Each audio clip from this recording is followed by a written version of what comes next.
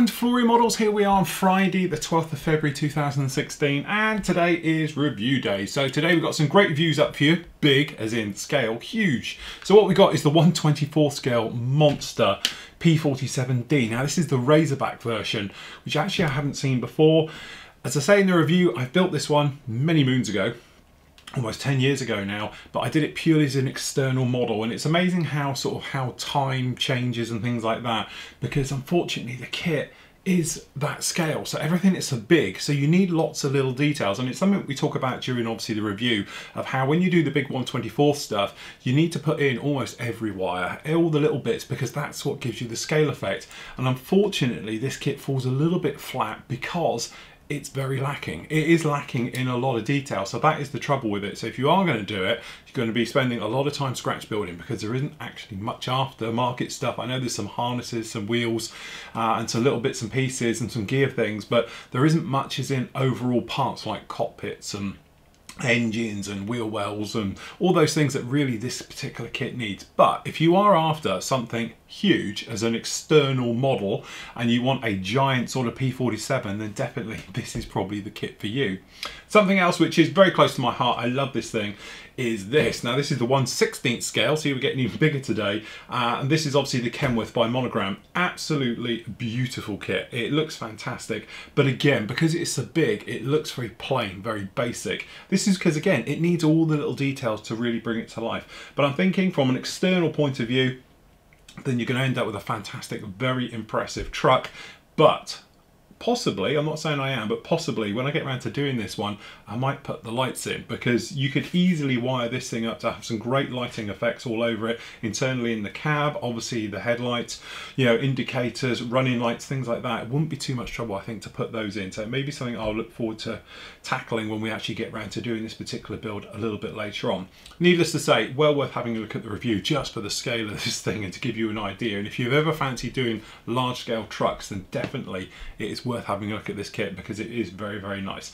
Both of those are up on the site now. You can go off and see those.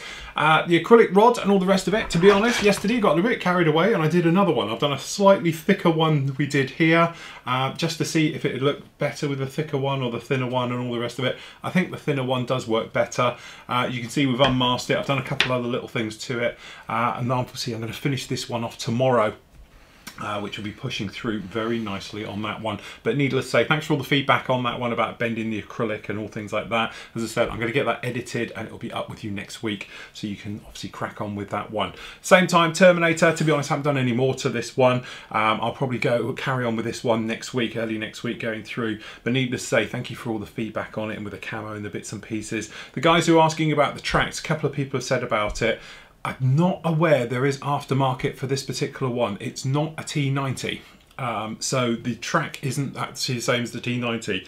But saying that, I don't know, possibly you could do it and various things, but the track system on it is not the same as the T90 kit, so it has got a slight difference in there, because originally when I had trouble with it, I was going to replace it. But to be honest, you know, this track, because it moves and it's workable and all the rest of it, and to be honest, most of it is hidden underneath all of this, it actually works really, really well. So I can't really see the point of going down the aftermarket route with metal, having it sag, because that beautiful sag I think is better on the earlier Russian stuff, where you can physically see it laying in there, you know, on sort of, you know, T72s, things like that. When you get the skirts on them and all the rest of it, it's hidden so much, I don't think it's a problem.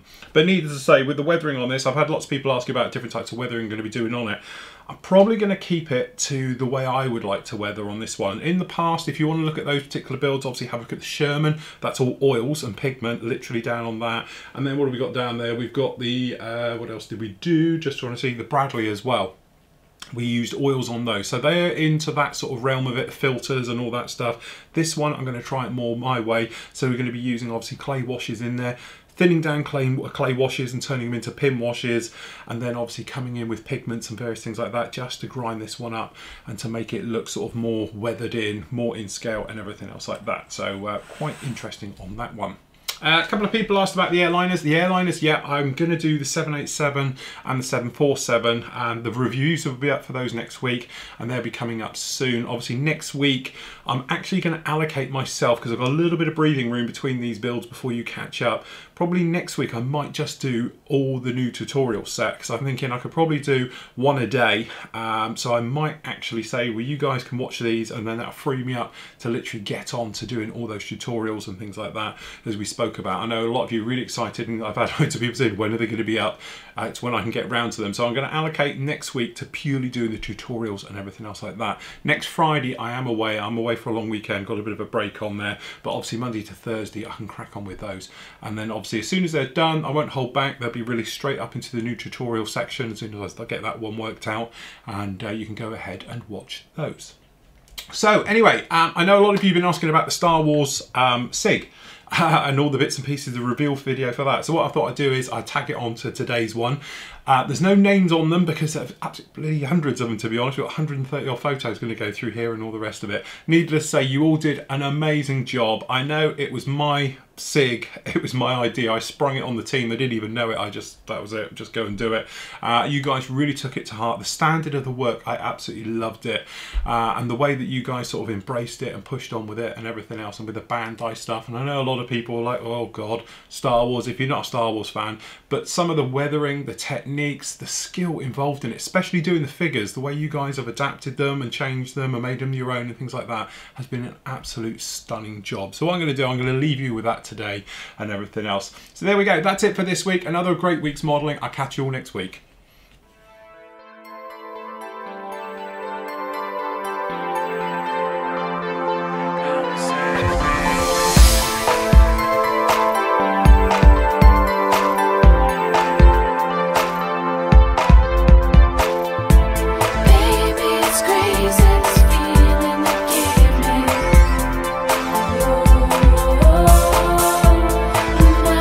Control, are you gonna save me?